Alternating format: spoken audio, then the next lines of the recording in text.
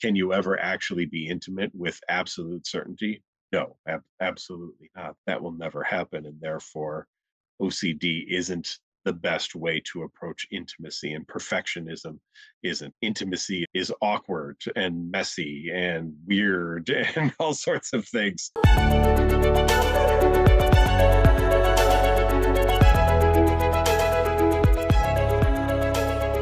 Welcome to OCD Whisperers Show. Today with me, I have an incredible guest, Dr. Patrick McGrath, who is the author of the OCD Answer Book and Don't Try Harder, Try Different. In addition to treating countless of patients with OCD, he's also trained clinicians on CBT and exposure response prevention. And he is the Chief Clinical Officer at NOCD. Welcome to the show. Well, thank you. So good to be here. Thrilled to have some time to chat. Absolutely.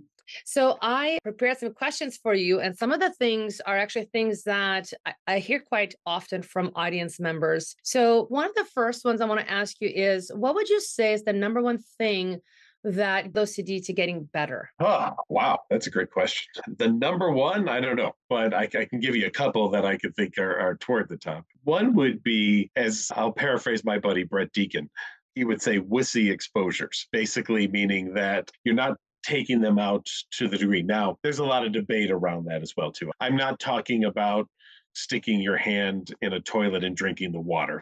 That's not what.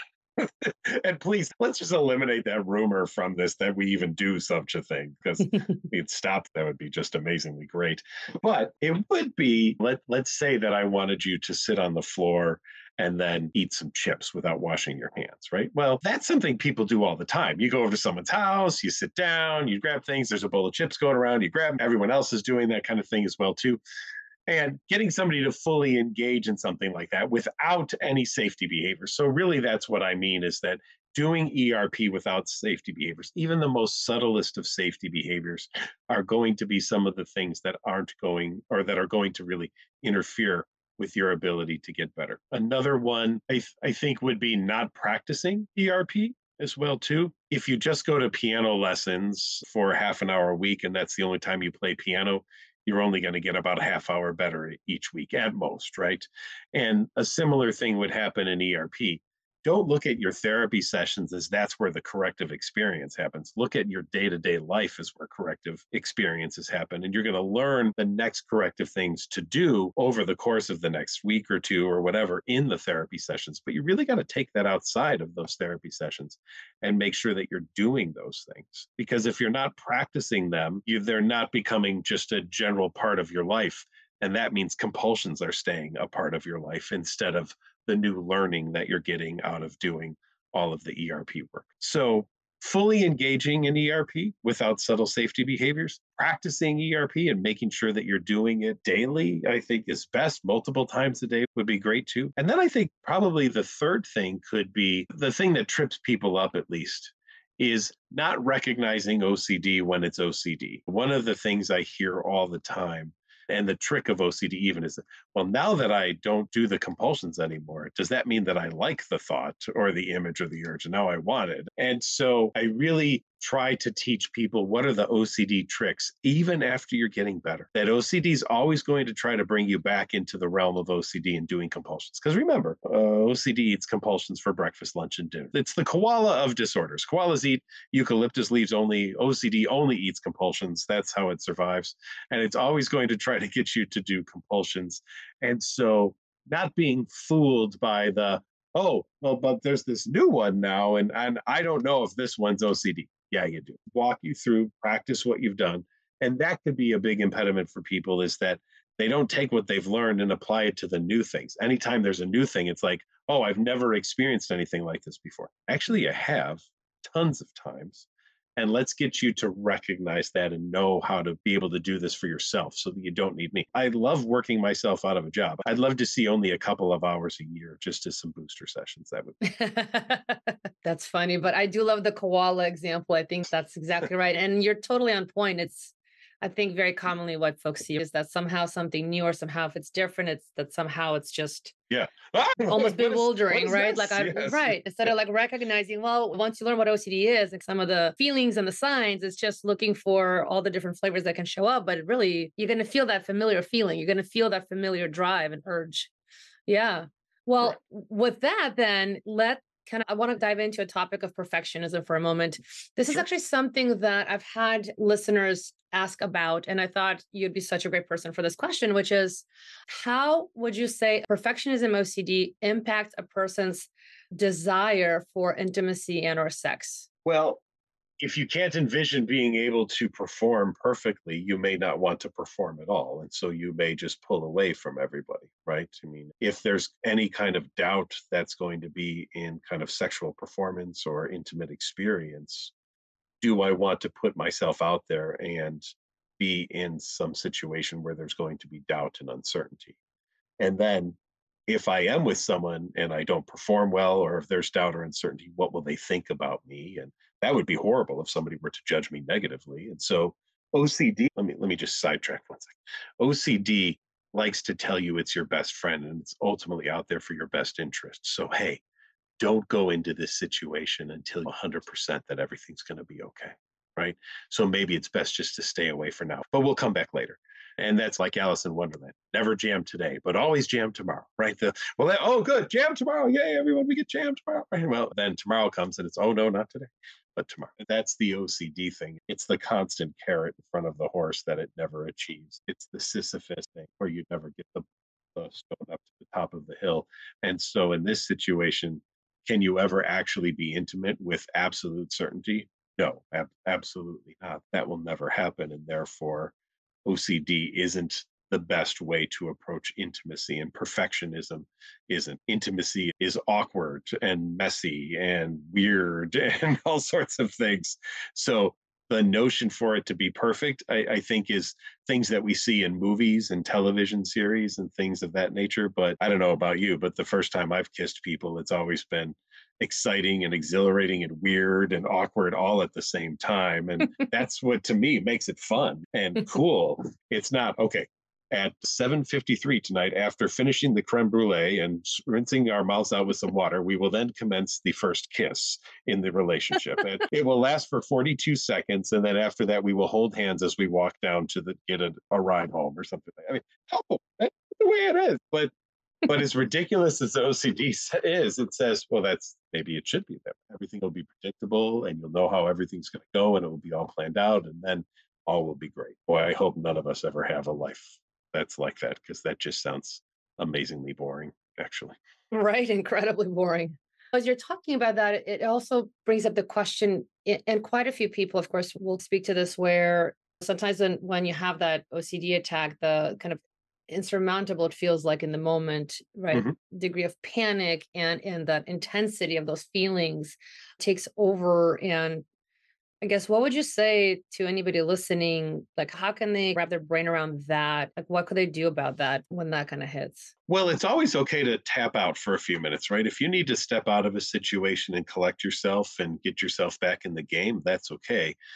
I think one of the worst things you could probably do in an OCD way of doing this is I have to stay right here and I have to figure all this out. And maybe if I just sneak in a couple of compulsions, then it'll make it better. And oh, that wasn't good enough. So then I've got to do it again because now I've got the pressure of people being there and watching me.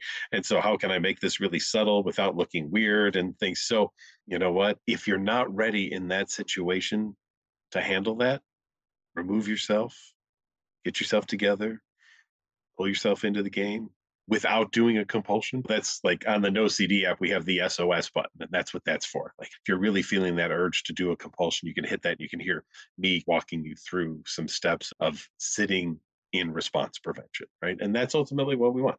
Now, it'd be great eventually if in a situation you're able to stay there through the whole experience and you're able to do your response prevention. And even if some OCD throws some kind of grenade at you, you'll be able to be like, huh, and deflect that thing and it goes flying back off again, that's great. There's nothing wrong with acknowledging I'm having an intrusive thought or image or urge. If your goal is to never have them, we're screwed, right? That I don't know how to help anybody with that. I haven't, I either missed that class in graduate school or we haven't figured it out, one or the other. So you have to have established great goals for yourself and make sure that they're attainable goals. What is not an attainable goal? I'll never have an intrusive thought during an intimate experience. What is an attainable goal? even if I have an intrusive thought or image or urge during an intimate experience, I'll be able to live with it, handle it, and move on and stay in the moment without it taking me out of the game. That's really well said. And with that, I mean, I can imagine anybody listening right now, of course, that the one thing everybody always wants to know is what can you do if you're struggling in the moment of sex or intimacy? Yeah, just anything that you're willing to share. Obviously, anybody listening, we understand this is not treatment. This is not Yeah. like, but globally, just from your expertise, what would you say could be something that a person can do either to prep or when they're in the kind of throes of things and wanting to engage sexually and intimately and all this kind of comes up? What could they do? I'm going to take it out of intimacy for a moment, just to give you an example and then bring it back in. I once worked with somebody who was teased relentlessly by all of his brothers. He was like the youngest of multiple children. And we took all of the words that his brothers used to call him and we put them on a loop tape and we had him listen to it for hours. The first 2 hours were pretty rough. Hour three was neutral. Hour four, he came to me and said he was pretty bored. Could he stop it? And by hour, and I said, I'm glad you're bored. Keep listening to it. And by hour five, he was like, you know what? I can't believe that for years, these stupid words have influenced my life and made me miserable because all they are words and absolutely ridiculous. And I'm not going to allow them to rule my life anymore. So imagine now doing something very similar to whatever kinds of intrusive thoughts pop into your head during intimacy. And in times of not being intimate, practicing allowing yourself to be with those things and learn that you can handle them so that when they do occur, then they're not so bad. We do this for panic with interoceptive exposures, right? We purposely create symptoms one at a time by shaking your head or hyperventilating or breathing through a straw or spinning to teach you that if any of these symptoms like dizziness or lightheadedness or discombobulation happen to you, that you don't have to go into a panic attack. You can be like, oh, wait, I practiced this. I learned how to handle this. This doesn't have to interfere in my life.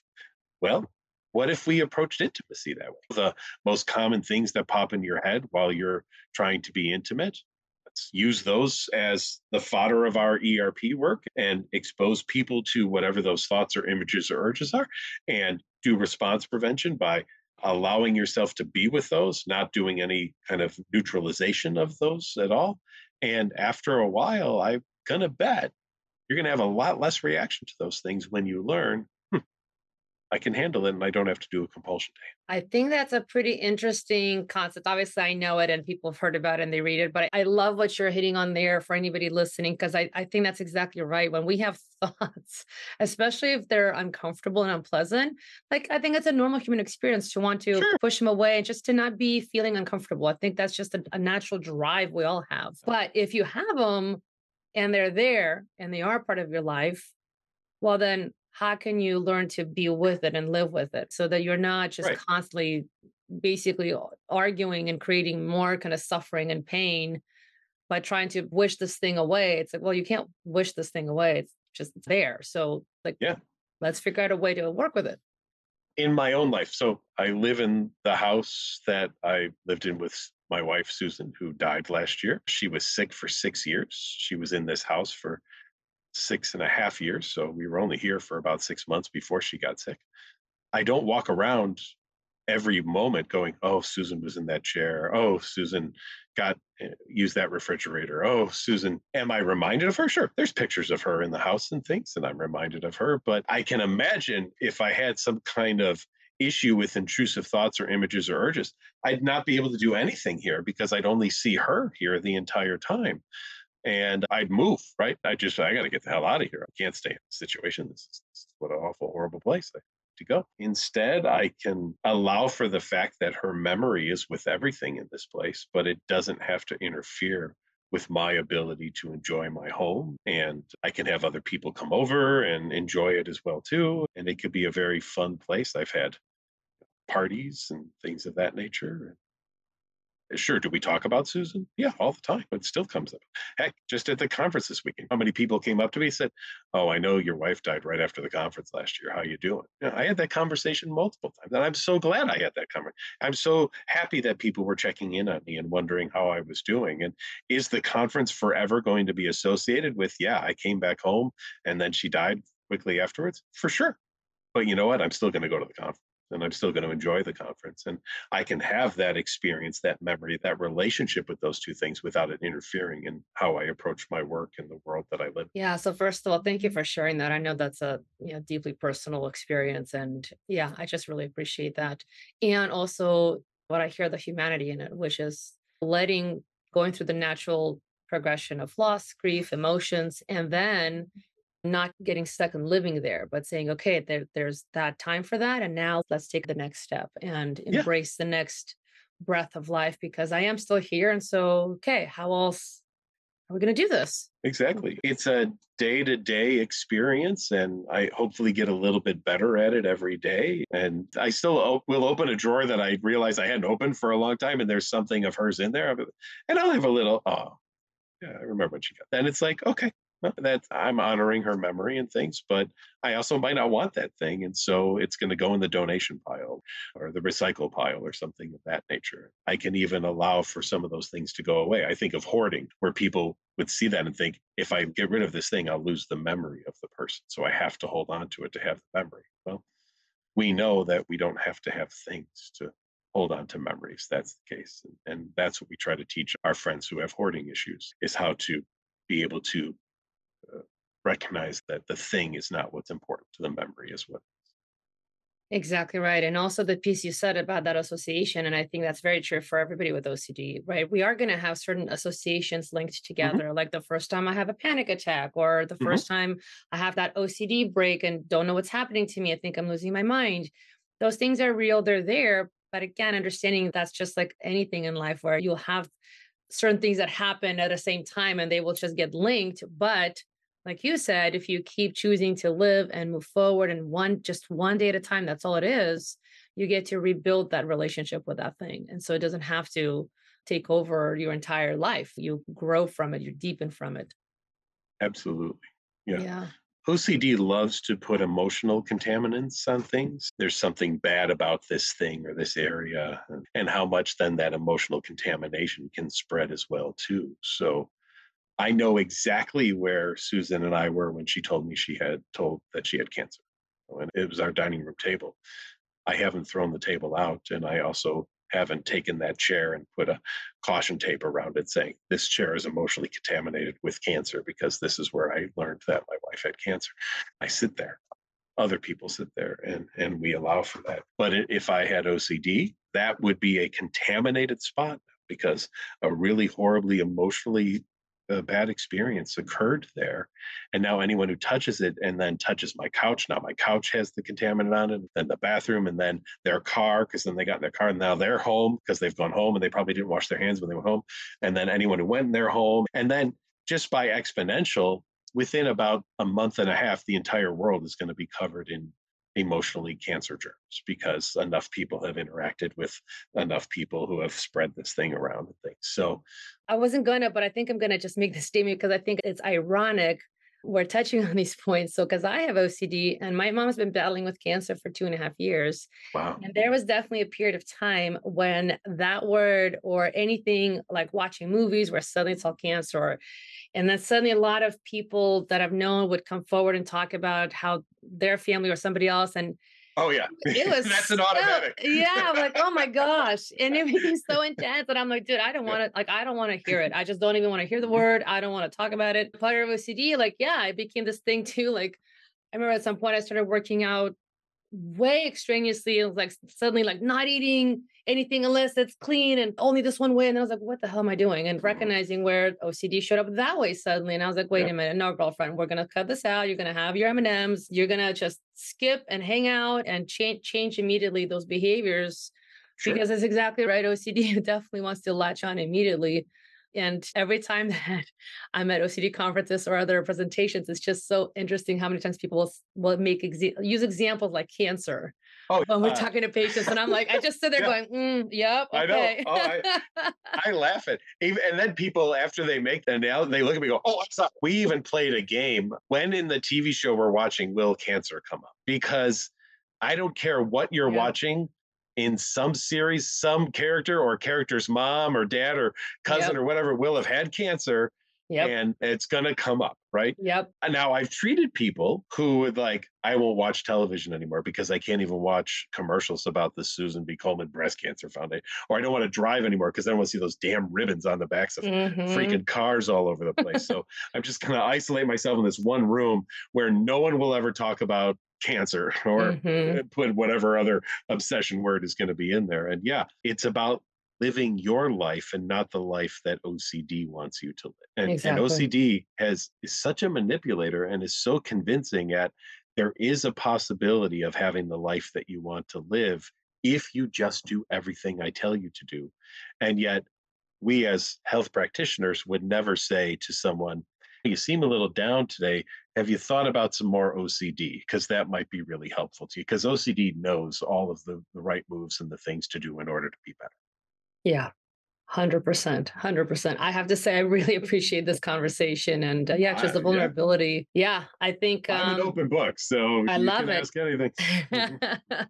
Well, I thank you for coming on. I thank you for giving me your time. And if anybody wants to find you, how can they find you? Right at NoCD, so www.nocd.com. Check us out, download the NoCD app, and check us out there. I do a Wednesday night webinar through NoCD every Wednesday night, and then on the second Mondays of every month, we do an OCD and substance use disorder webinar as well too, because it's another area that I'm really interested in is the combination of OCD and substance use. Beautiful. Thank you so much for coming on the show. Absolutely, thank you.